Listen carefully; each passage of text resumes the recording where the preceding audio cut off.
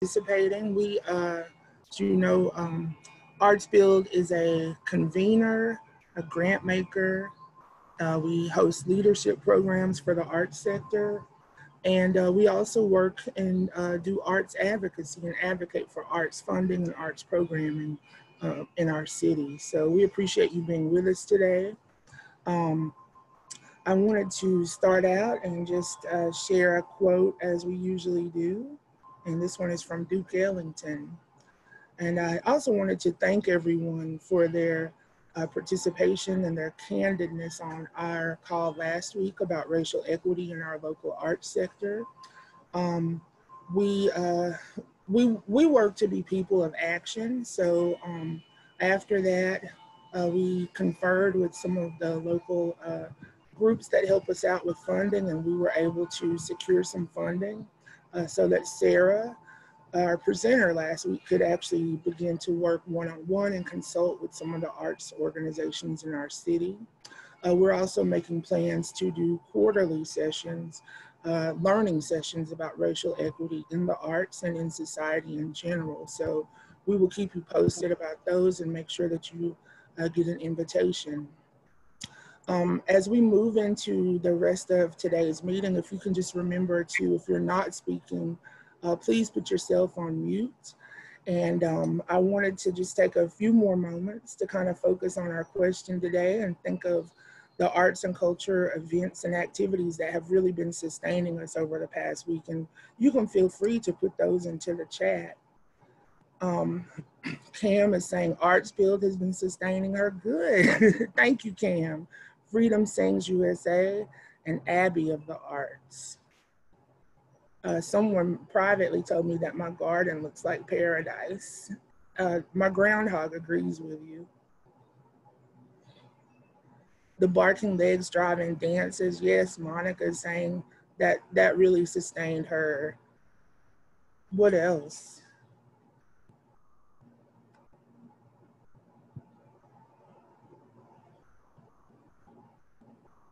Rise Chattanooga's meetings with JB and with Suspire have been amazing. Thank you. Thank you. Thanks. That was Kate Warren. Thank you. What other things? Josiah's workshops, 800 Collective, yes. These meetings too, thank you. Well, we're gonna keep at it. So we have lots to cover today. We have Mr. Barry White with us from the Chattanooga Tourism Company. He's gonna give us some updates about what they're up to.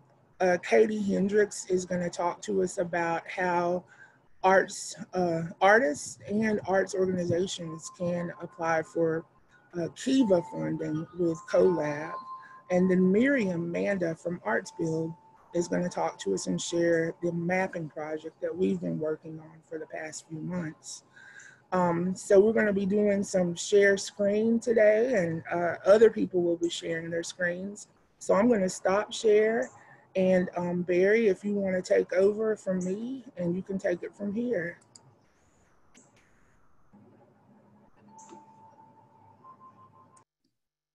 Thank you, James. Give me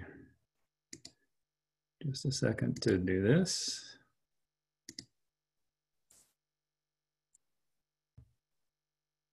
All right.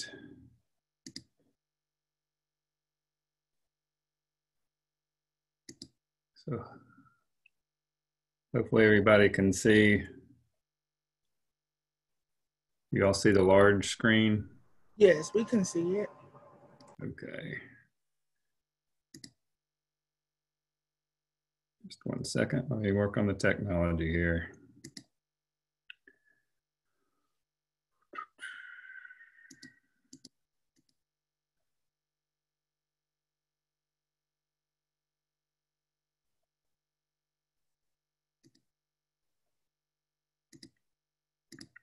Okay. Make sure I can advance.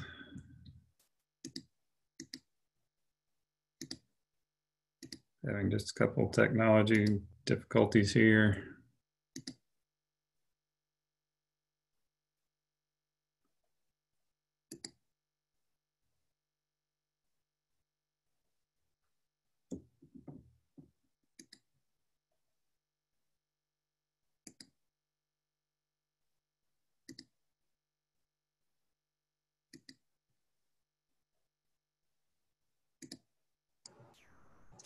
Would you want us to just go to Katie and wait, Yeah, or for you some could reason, just I'm not talk able, to us? I'm sorry, for some reason, I'm not able to advance my slides. All right. Well, let's see if you stop share. We can. Katie, I know, is in the room, so All she right. could take Well, over, and then we'll come back to you. and James, I can send this presentation. We'll send this presentation to you and James if you want to, and then you can control. So, Katie, can you share your slide? Sure. Yeah. Let me try.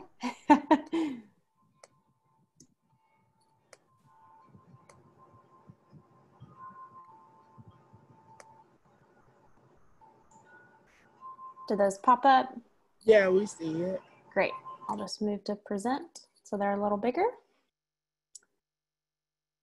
Well, good morning. Thank you all so much for letting me speak with you this morning. My name is Katie Hendricks. I'm the Chief of Staff at CoLab, and I have the great opportunity to work with small business owners, entrepreneurs of all kinds with their capital. One of the things that I get to do here in Chattanooga and our surrounding area is work with Kiva. For those of y'all who've never heard of Kiva, Kiva is actually an international micro-lending program. So it started all over the world.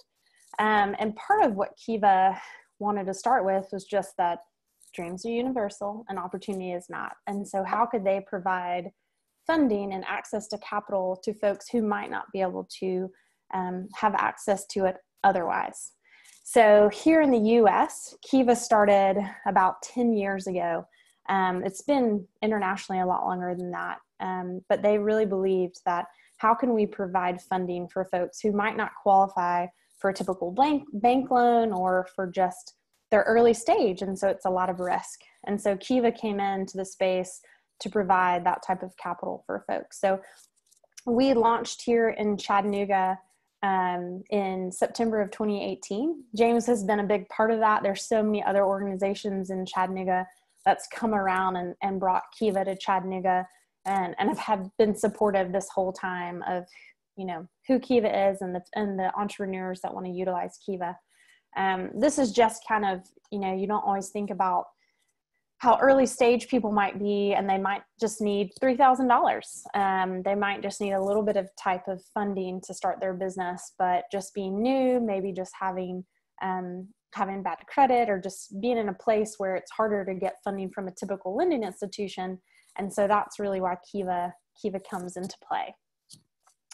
So what Kiva is, Kiva provides 0% interest loans, crowd-funded loans up to $15,000. And this $15,000 you can see in this grid right here. Previously, before the COVID-19 pandemic, Kiva did up to $10,000, but they've extended that now to be up to $15,000 loans. So as you can kind of see right here, there's different breakdowns where you might fall into as you apply. They want to just check out your debt to income ratio. They want to just see if you're going to take on another loan, what does that look like? Just want to see if you have a business bank account. Do you have a business website? Do you have a business license? Those are some of the just kind of basics of what Kiva is going to look for. And depending on where you fall, maybe what you can apply for, these are the typical buckets, this 1 to 3,000, 3,500 to 6, and then 6,500 to 10, and then above to 15,000. So the way Kiva works is you apply for your loan. Once you're approved and you fall, you know, depending on if you got 1,000, you got 3,500, then Kiva assigns you a number of people. As you can see right there, you can see that private fundraising piece. So Kiva might assign you 5 to 15, 30 people that you ask within your network to lend you $25. So you have 15 days to ask those people in your private network to lend you $25. And this is your private fundraising period. This is where Kiva believes you have the opportunity to, you know, kind of show your skin in the game. Are you committed to fundraising your loan? Once you get those people, you move to the public website, this kiva.org, that, as I mentioned, is all over the world. So then on there, you have 45 days to raise the rest. So in crowdfunding, there's all different types of crowdfunding. I should have mentioned that first if you're not familiar. Kickstarter is a type of crowdfunding. GoFundMe is a type of crowdfunding. All different crowdfunding platforms have different features to them. Either their fees, maybe they're rewards based, maybe they're donation. Kiva is a loan. And so you are fundraising for your loan for your business. And in that time frame, which could end up being, 60 days with that 15 and the 45, you have to raise the full amount. So you have to raise the entire amount during the time frame to get any. But once you do, and as I mentioned, Collab and all these other organizations are very supportive of Kiva entrepreneurs. So we're coming alongside you. It's a bit scary to fundraise, and it's a bit scary to be vulnerable and to be out there, but we are here to help you and support you along, every step of the way.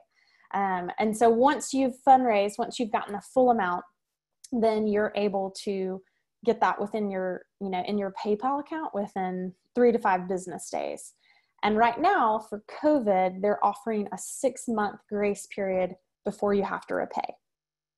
So I know I've given everyone a lot of information, but if what you can remember is that Kiva offers working capital loans, 0% interest, up to $15,000, and you don't have to start paying probably, until for 6 months. So most of the term loan terms could be up to 36 months. So the larger loans, you might have up to 3 years to repay. So we just wanted to mention Kiva as an option. And I forgot to say who's eligible. You have to be 18 or older, not currently in bankruptcy or foreclosure, and using the loan for a legal business. I know that there's some chat, so I can pause if I need to answer any questions. Great. So let me continue on a little bit. Kiva right now is a great space if maybe you're not looking for a loan, but you want to help small business owners, artists, entrepreneurs. And so Kiva, you can actually go on Kiva and lend as little as $25 to someone who's fundraising. And when they start paying their loan back, you get, say, I've loaned you $25 and I'll get 70 cents each month that you pay back until I've recouped my 25. So the big part about Kiva and why it's so successful all over is that people who lend and invest are very likely to lend again and to go to other people. So I don't know if people who are attending today have lent to anyone that in Chattanooga has had a Kiva campaign, but you might have Kiva dollars left in your account that you could go lend to someone else. Just a couple, I know I don't want to run over my time. This is what a Kiva profile looks like. This is one of our Chattanooga bars that was funded in 2018. Kalina with the bitter bottle. I don't know if y'all know her, but she raised $6,000 to be able to get inventory and materials and get into a commercial space where she could make her bitters. We've had Gable. He's has a product called Tech Touch. He's a local entrepreneur. Tech Touch is actually very perfect right now, where you can put, it's a little device you put on your finger, and so you don't get germs from touch screens. And our latest, actually my first artist to fund with Kiva is Amber with Soda Ash and Sand. So she's a local stained glass artist. I don't know if any of y'all know her, but her pieces are stunning. So go to sodaashandsand.com. And she raised $3,000 in 3 days. So it's very possible. There's great opportunity out there. I wanted to just, if I can show y'all couple other quick things, where this is the Kiva website, the kiva.org website. And if y'all are able to see, these are Kiva folks who have raised I just put in the arts. And so they've had 382 loans raised over the years. And so you can just see, look, this one's fantastic. So this is what a Kiva profile looks like. You're able to see, he's from Michigan. You're able to see ideally what his business is, what he's doing. There's a description of what the loan is. And then you get to share your story. And that's the cool part about Kiva, is that you get to tell who you are. You get to tell what your business is about. And then you're able to share what the loan's for. So it's a lot more personal. It's a lot more, he was able to get $7,000 by 89 lenders. So that really is a big part of, I mean, Kiva is a great way to market your business, to share who you are, share your story. And we are here. I'm here, and I'm going to go back to my slides just to show you all my email again. I'm here to be able to be a resource. I will help you figure out if you're eligible, how that you can apply, work you through the fundraising process, be supportive for you. I mean, there's so many organizations around that really are. So that's, James, did I go over I wasn't sure how long I was supposed to talk. We actually have a question. One person asked, are Kiva loans issued to individuals or to the business entity itself? And I was wondering, can you talk about nonprofits in Kiva a little bit? Sure. Yes. So you do apply. So you couldn't apply as an individual if you had, like Amber is a one-person business, but her business is Soda Ash and Sand. So she, as Soda Ash and Sand, applied, but Amber received the monies because she is Soda Ash and Sand. Does that make sense? Okay. And feel free, my email's on here. Y'all can email me separately as many questions we can talk through. But so nonprofits can apply on Kiva. The biggest part, Kiva as an organization is just looking to see, can you repay? And they're just going to look to see, what does that look like? But we've had nonprofits. I didn't pull up that as a filter, but I can do some follow-up and show you who fundraised. I mean, the biggest part for Kiva is just, I mean, you're able to tell your story. You're able to, showcase what your business is or who you are. Let's see, another person from Michigan. We got to get some more Tennessee folks. And I have an actual person. But this is a great picture. You're just able to see, he's holding paintbrushes, kind of a description of who he is. And I wanted to, we do have one current local, sorry, I forgot to bring him up. We have one guy that's currently raising with Kiva that I wanted to share if y'all were interested.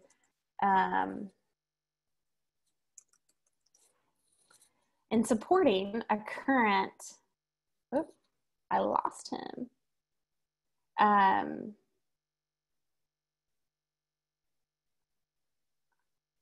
Oh goodness, sorry. Okay, I'll quit sharing. I feel like quit sharing my screen.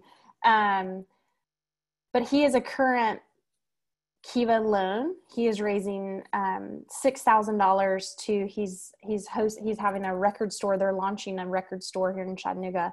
And so he's pivoting to be able to have online sales for his records. So I can put that in the chat.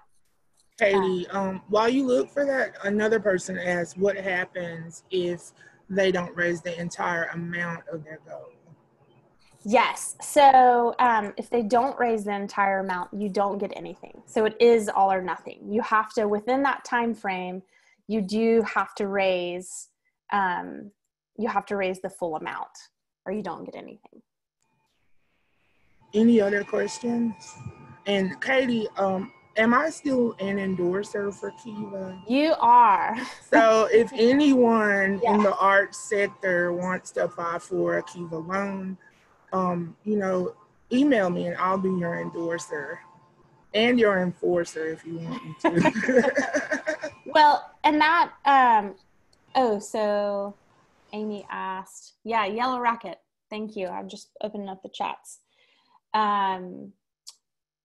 So what percentage of loan applicants are successful? That's a great question. I know for our, and I didn't show that I had it. We had, out of everyone who has applied in Chattanooga, we've had 13 fully funded loans for almost $60,000. And typically we're at 46.2 female business owner and 76.9 minority business owners. So out of our launch with Kiva, that's how many that we've had. So your question, we've had 15 go through, so only 2 did not fund. And I don't think there are any other lenders that can say they have those diversity statistics. So Right. we whatever Artsville can do to support what you're doing. If people want to apply for loans, Katie, let us know and we'll share it all across our social and help build energy and help them raise the funds from the public. So does anyone have any final questions? And then we'll go back to Barry. And I would say one quick thing right now, with COVID, people are funding pretty quickly. I think everyone is so wanting to support small business owners and artists and entrepreneurs that typically people are funding between 9 to 15 days. It's not a guarantee. I mean, it's still work. You have to share it. As you can see, I mean, Ben, let's see, Ben has been on here. He's been on the public platform for 3 days, and he's 33% funded. So there's just great. I know that crowdfunding is might seem scary, but as James said, we are here. You're not alone in it, and we're very much for you. And the entire Kiva community and the country is supportive of small business owners. And so if you're looking to raise and you just need some funds, then let's talk. And I think I'm muted.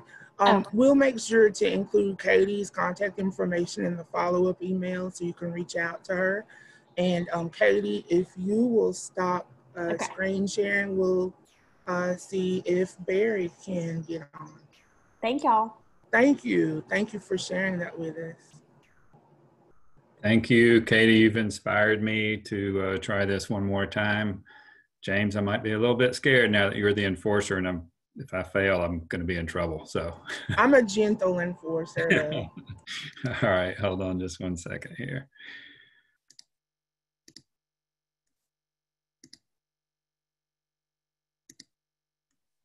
Okay, how's that? We seeing the big screen? Yeah, we see it. Thank you. All right, fantastic. Appreciate it. So I'm with Chattanooga Tourism Company, and thank you for having me, James. We appreciate it very much. Very nice to speak. I want to share just a little bit about, we'll talk a little bit about challenging times that we're all going through, and it's not real pretty for the travel and tourism business, but we'll share some of that. We'll also talk about some of our efforts at Chattanooga Tourism Company, both over the past couple of months, and then what we're doing going forward. And then finally, I'm very excited to share some of our branding and marketing approach with you all as we go forward, as we're just now getting ready to start launching some of our advertising to try to bring more visitors in to spend money and visit and enjoy our community. So I will start before I jump into a couple of charts. Again, our product, we don't develop, we don't create a product. Our product is our community, and you all in the arts and culture world are a vital part of what makes Chattanooga unique and special and different.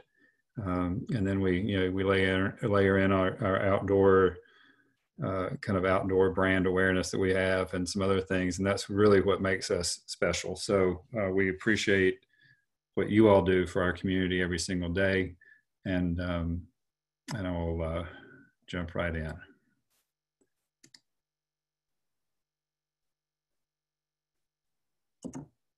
So first off, so this is kind of what the impact is on tourism revenue. So travel and tourism, these are national numbers, but it shows the significant hit that in March and April at the peak of the stay-at-home orders, and then you'll see that that's starting to reduce a little bit, but you see that it also runs all the way in through December.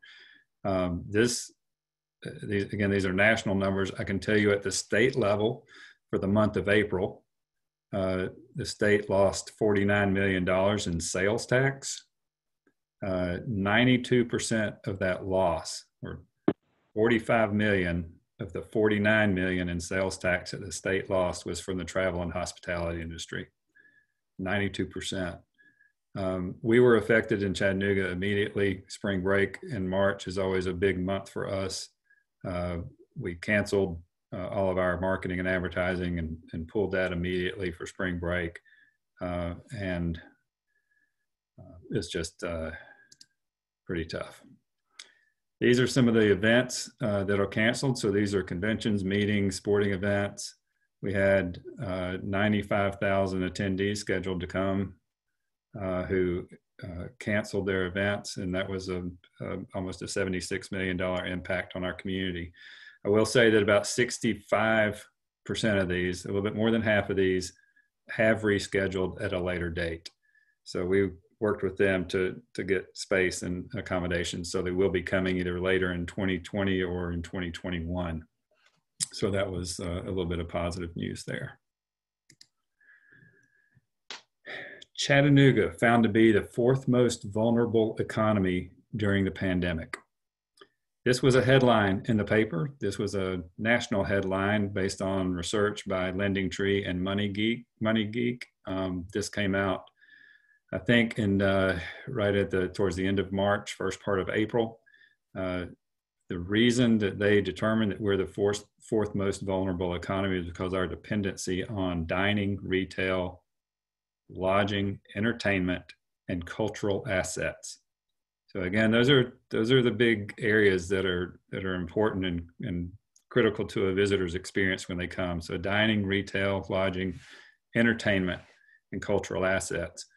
So travel and tourism took the first hit really in the beginning of the pandemic, and it's going to take the hardest hit. Again, expected overall nationally to represent about 40 to 45% of the total economic downturn.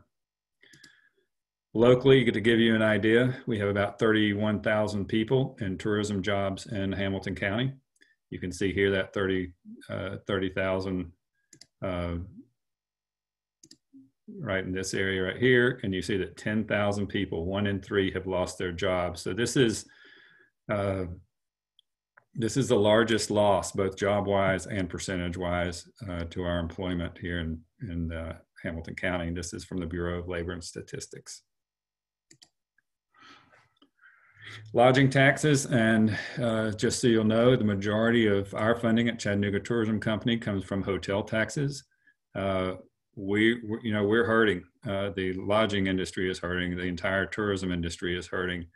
The arts and culture community, we know, is hurting too. So with our revenue tied to hotel performance and represents about 90% of our revenue total in our budget, we're down almost 60%. So we're operating on 40% of what we would normally receive.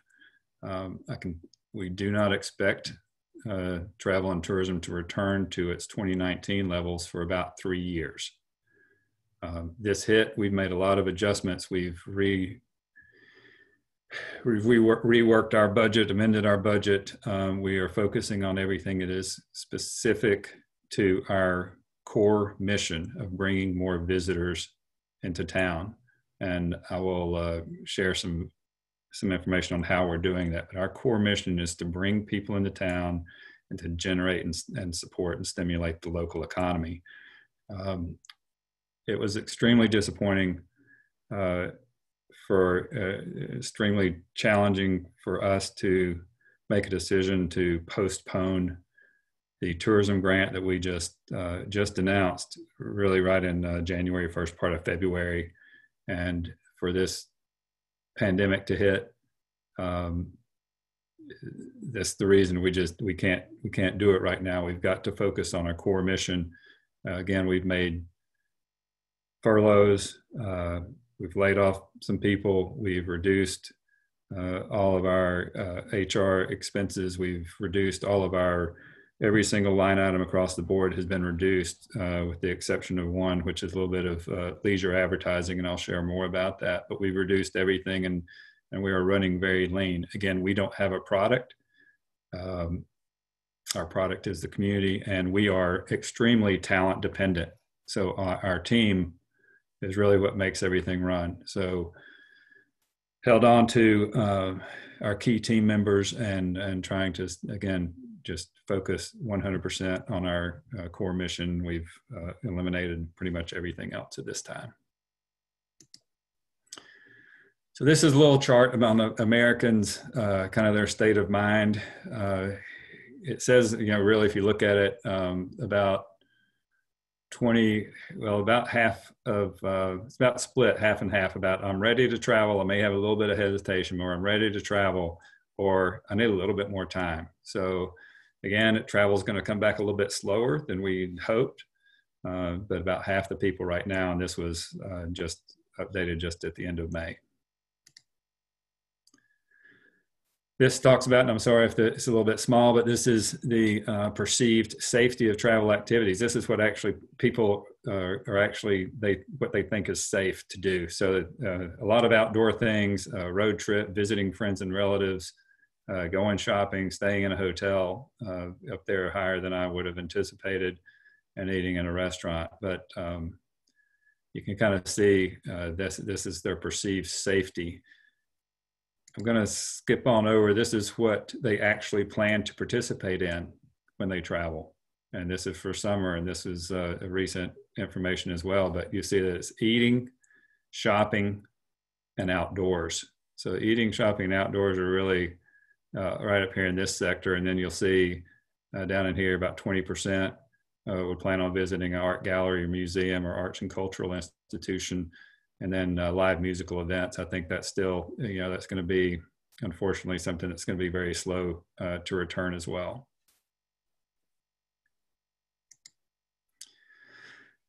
So our goal, again, we immediately shifted our focus originally to, and this is our kind of our strategy, but first to support and connect with our community and partners, and try to keep our pride and spirits up, and also try to help out just supporting our local economy and our local partners. Then we're kind of moving to the restart phase and then into the recovery phase. So we'll walk through that, and I want to share a couple of things that where we spent supporting.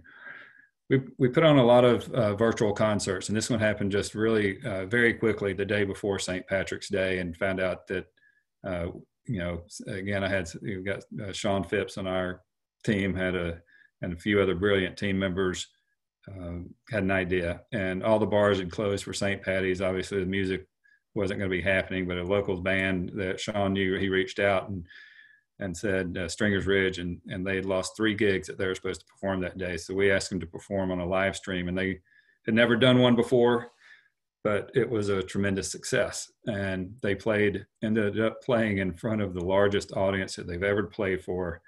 And they earned enough we have a small stipend we provided, plus all the tips that they made on the virtual tip jar, enough to cover those gigs. I think that they also, I think their following tripled. It was amazing. I think they had about 30,000 views or so. And then overall, we did this for other musicians as well. We hosted, I think, 14 live concerts and reached more than 500,000 people with this effort. We also put together an auction.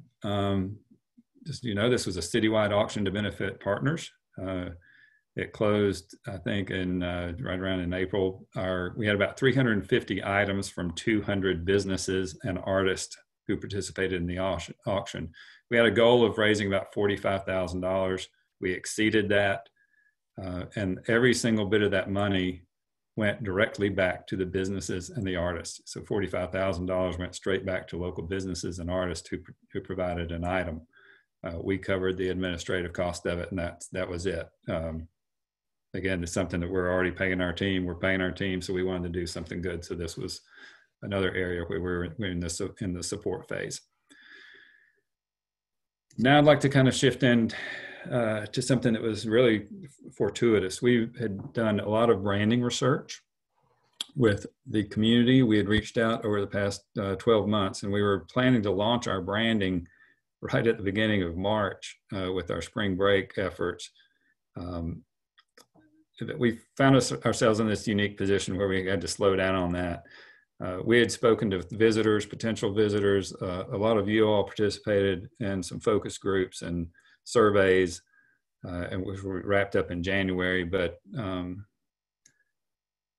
we're we have this branding work that's been done, and I want to share a couple of things with you just real quick about it. We know it's on mark. We've tested it. We know it resonates. We're going to have new creative for our advertising and messaging, and we know that it encapsulates who we are as a community. I think it really does a great job. So I want to give you just kind of the pillars that it's based on. And there are 4 pillars: our natural assets, created assets, our community attitude, and our business attitude. So it really is about, and people say, in Chattanooga, we've got this special way of doing things. And so I want to read one, and you'll hear these attitudes come out. Created assets is, when you come, don't bother building some silly online itinerary. You won't need it. Just ask when you get here. We don't bite. We'll point the way, maybe even tag along. Because we never tire of it. Want to visit our aquarium? You should. Just inches of glass separate you from 12,000 sea creatures, or our art museum, or our zoo. Or if you like to take selfies, which we know you do, we've got plenty of public art everywhere that you can pose in front of and flash that famous smile.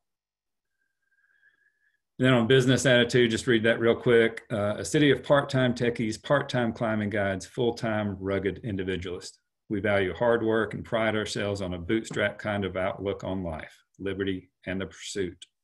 We handcraft everything from innovative business startups to our own specialty whiskeys, signature dishes, and beers, to Chattanooga-style public art, film festivals, and live music.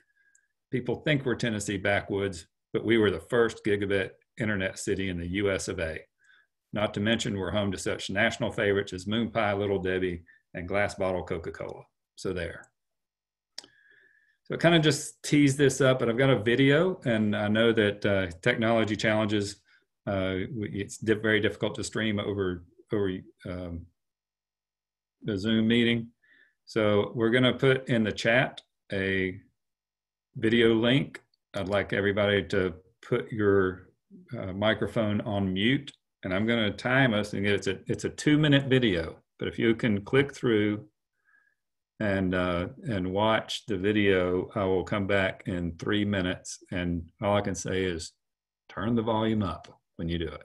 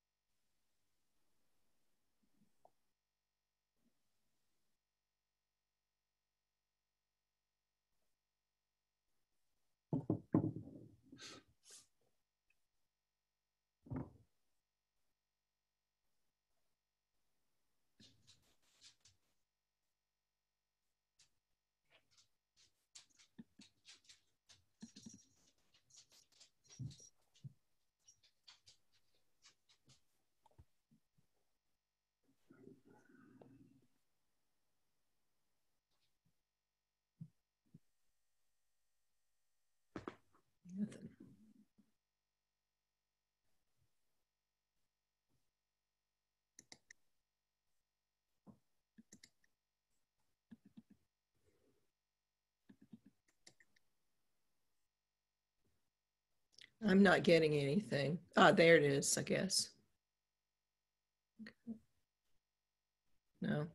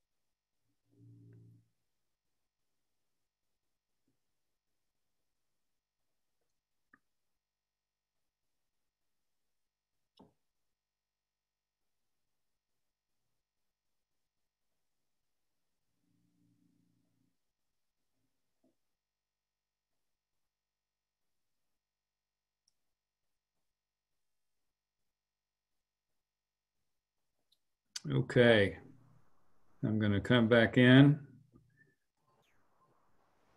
Everybody's wrapping up on that. Again, that's a video that kind of really encapsulate the essence of our brand and the attitudes of our community. So that just kind of hopefully sets the tone. That's going to be in that, and the pillars and other things are a lot more information that we have, and research is the foundation for our brand going forward. Barry, a couple of people said they didn't see the video, so we will make sure to include that link in Yes, our we will. follow-up email. And Yeah. Emily asked, who is Position Music? I don't know who, Emily, you might want to ask that question. I'm not sure of what you were referencing. Okay.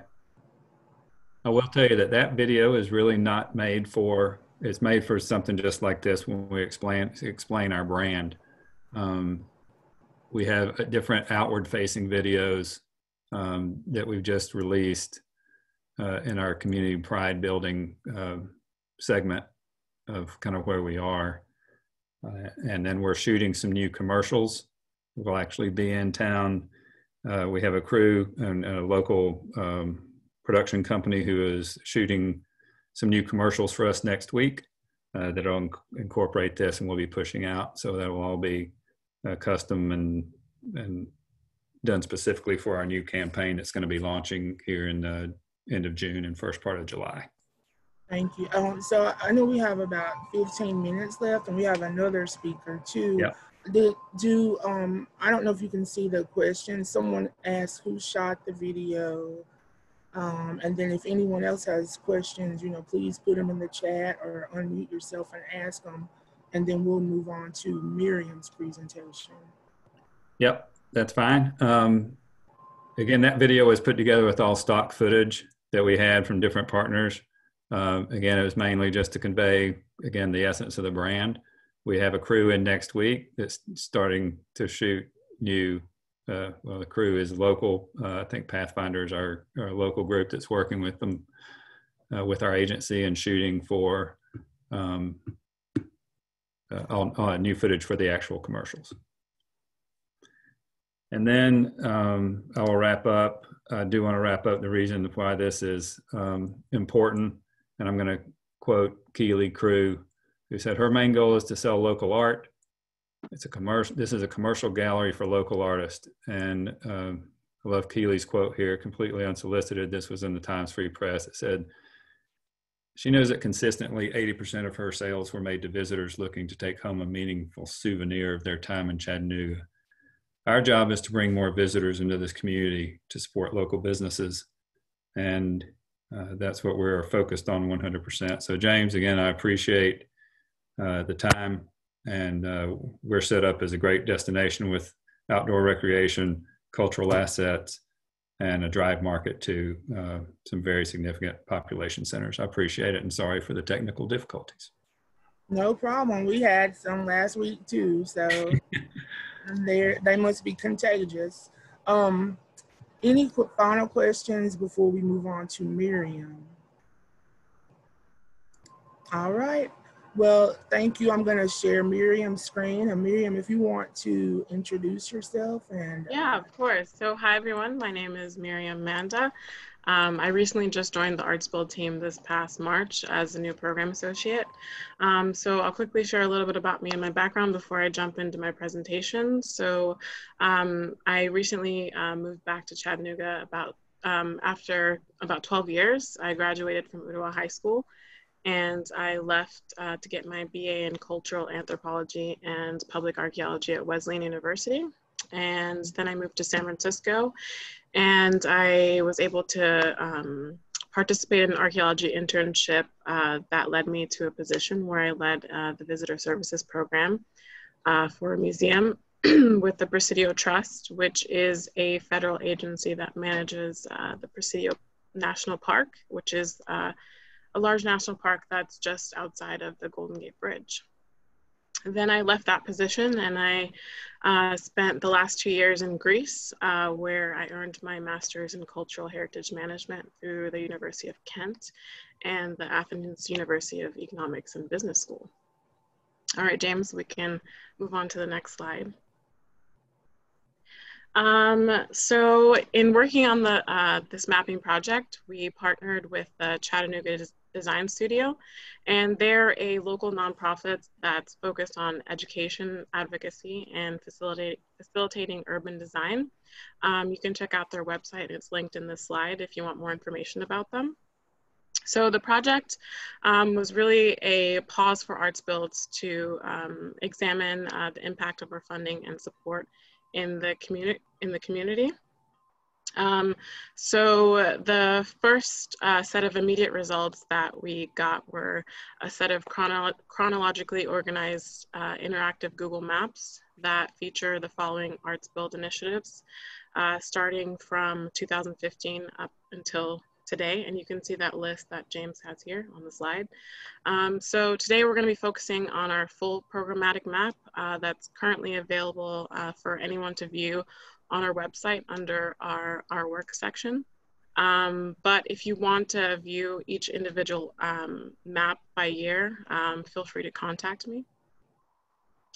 And we can move on to the next slide. Okay, so I'd like to quickly share a little bit about what informed the project. So the data that we used to create the points for each funded program was collected using the addresses that were shared through our grant and program applications, as well as just like sourcing organizations' addresses through basic searches. And we chose to specifically look at the past 5 years because that's when we began to focus on creating more access. So these maps were a way to see the impact of this shift in our mission. And when we take a look at the map, you'll see that we've added both the Hamilton County and district borderlines, and that really helped us, scope the project. And while most of the data points you'll see fall within the Hamilton County border, there are some outliers, and they're mostly associated with the Holmberg Arts Leadership participants, because although many of them work in Chattanooga, they reside outside of the county, and we use their addresses for that. And you'll also notice that we did not map out the Arts Build Imagine program, and that program partners with all 41 Hamilton County elementary schools because the Hamilton County School District actually already has their own interactive map that's linked in this presentation, so you're welcome to take a look at that. We also looked at the City of San Diego, who created a similar interactive map, and it also shows the impact of arts organizations in their city. So now, James, if we can actually switch to taking a look at the map, and I'll quickly just show you some of the features in the map. All right, great. So James, if you want to just quickly scroll down the left side to show everybody. Yeah, so you'll notice that everything is organized by program, and every program has its own icon that is coded so you can easily view it inside the map. And there's also ways of getting a little bit more information other than just, the program itself. So James, if you can click on the Highland Park Neighborhood Association icon towards the top.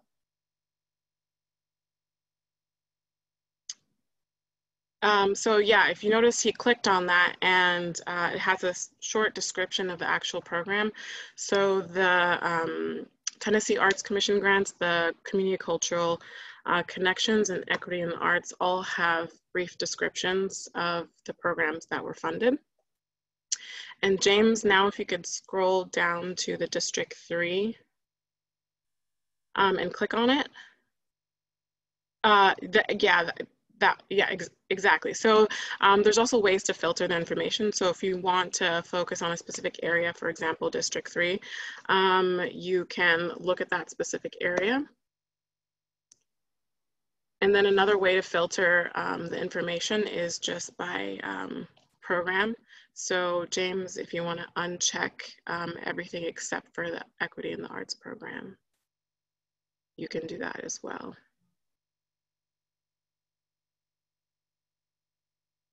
And you can zoom out so you can get a better idea. So yeah, those are the different ways that you can filter the map. And it's also easily shareable.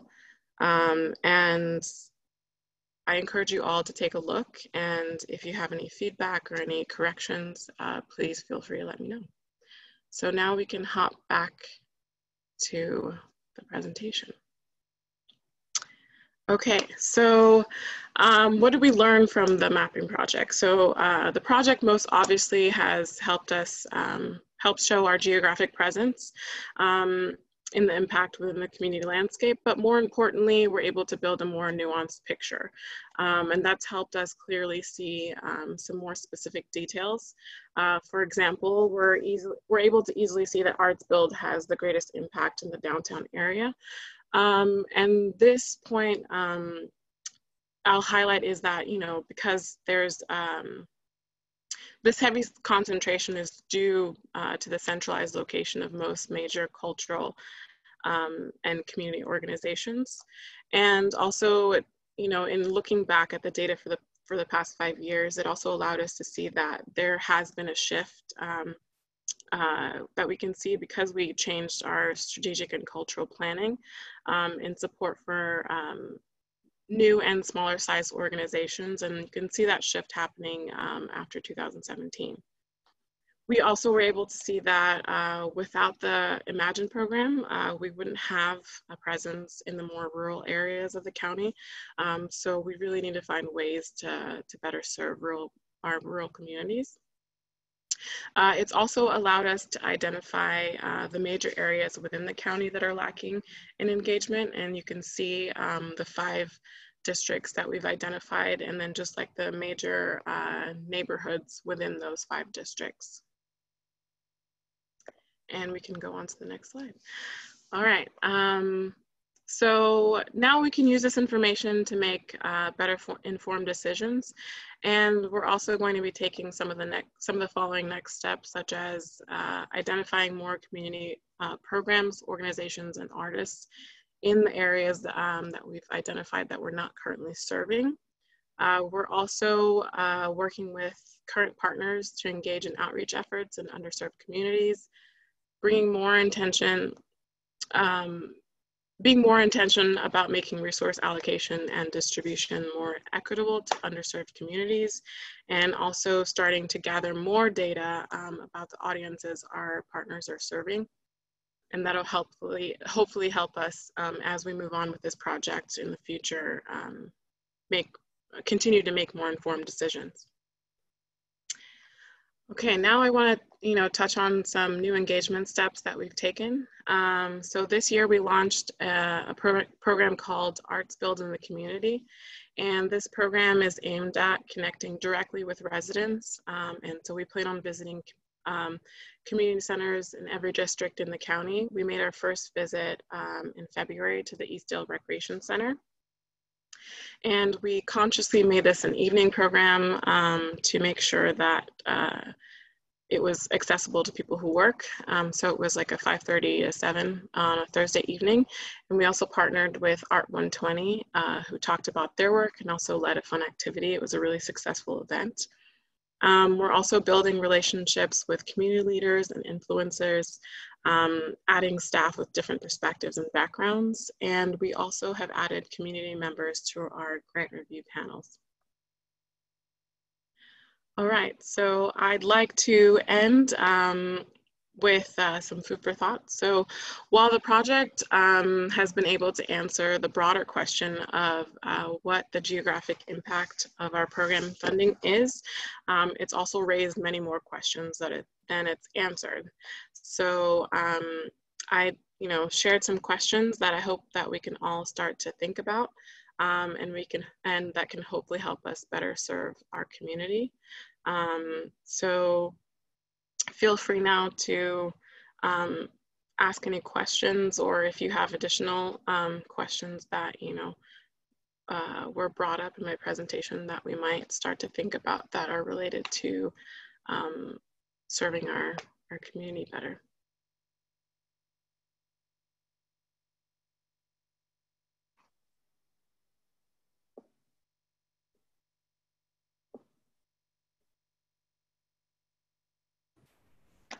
All right. Well, if we don't have any questions about the mapping project, we will share it with you in the follow-up email. It's also on all of our social media feeds, and it has a home on our website now, so that anyone in the public can view it and create and have dialogue with us. So I'm going to turn it over to Rodney now, who's going to talk to you about some updates and also open up the floor for any announcements or information that people would like to share.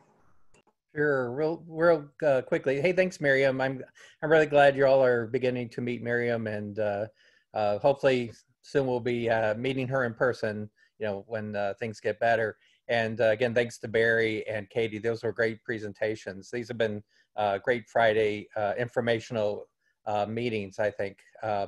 And I will encourage you, my reflection is also about the mapping. So if you want to be proactive, if you're an artist or an arts organization, you take a look at the map and then partner with people within those communities, and then you could be applying for CCC grants or other grants that we have. So it's a great tool for you to be proactive of going out to those communities, because we will be trying to find those underserved areas. Speaking of grants, I've sent out information that the Tennessee Arts Commission, the grant deadline for ABC grants is July 1st. And check our website or Tennessee Arts Commission. If you go to their site, look at ABC grants. Arts Build manages those grants for Hamilton County. So please do take a look at that. We'll be opening up CCC grants again pretty soon for projects that happen after July 1st. So pretty soon we'll give you the opportunity to start applying for our CCC grants. I'll mention that the Tennessee Arts Commission grants are only for arts are only for nonprofit organizations. You don't have to be an arts nonprofit, but it has to be a nonprofit organization. Whereas for CCC, really they're open to anyone who has a great idea how to make our community better through the arts. So whether you're an organization or an individual, you can apply for those funds. Also, I'll share that, James, make sure I'm saying this right, that we will be opening up our Artist Emergency Fund here. So are we, James, are we opening it up today or Monday? Yeah, we're going to open it on Wednesday. Okay, so next week, yes. Yes, and these are for new applications still, not if you've received artist emergency funds before, you're not eligible, but we are opening up to $500 that can be, you can apply for through our Google application, Google form. It's pretty simple. So get the word out that we've had some very generous donations so that we're able to reopen that fund as well. If I can just add, Rodney, that we were able to fund 91 grants when we opened the fund the first time, but thanks to a gift from the Benwood Foundation, we're able to open it up again next week. So we really appreciate that, and thanks to the public who donated to it as well. So yeah, we're glad to open it up again. Yeah. So excellent. It's 11:30, but if somebody has something pressing, they want to just unmute themselves and just share something very quickly about what's going on in the next week, that would be great. Anybody have anything? I'd just like to say I'm thrilled to find that there is a cultural anthropologist, another one, who graduated from Ottawa High School. I've spent my career, as you know, Rodney, and I'm looking forward to meeting Miriam, and I'm very much interested in your Ottawa and Appleton and East Brainerd area program, and particularly folk arts. So if we can work something out where I can help with those things, I would love to do it. I've worked with those areas before, but I'd love to come back in and see what kind of resources, people that we are maybe missing, particularly in the folk arts. Great. Thank you, Betty. Thank you so much. Yeah. Anybody else? Oh, I was just gonna say, Betty, please feel free to reach out to me. I will. Betty's a Holmberg grad, so we have her info. Yeah. Anything else? Anybody? Hey, you all. It's Kiva Jackson Harris, and I just want to say thank you so much for these opportunities to come and gather. I wanted to just announce we have Camp Coyote going on, which is awesome. If you're interested, go to www.coyote, and that's Keeody. That's Keela and Jody together.com. And also, I saw Rick on the call. We are actually participating with the Juneteenth celebration. Rick has really worked hard to get the Juneteenth celebration going. And so we're going to be on a Tuesday virtual gallery tour for the Elizabeth Catlett presentation time. And so I just am excited, and I'm inviting everyone. And thank you again, James and Rodney, for this opportunity. Thank you. And I've heard great things about your camp, by the way, on Facebook. So, yeah. Hey, Rick, hey, Rick, are you still there? Can you tell us when Juneteenth? I know it's June 19th is going to be at Walnut Street Bridge, but anything else? If you're still there? Maybe not. Hey, just because we're running a little late, I just want to remind all the people who applied for mission support. Obviously, this week is when we're going to do our Zoom review. So just be sure, if you have any questions, to reach out to me as well. So I think we better wrap it up. We're at time. So James, last words. Just my last words today are just thank you to everyone for participating, and please continue to reach out to us and let us know how we can be a resource to the arts sector here in Chattanooga and Hamilton County. And everyone have a great weekend. Bye.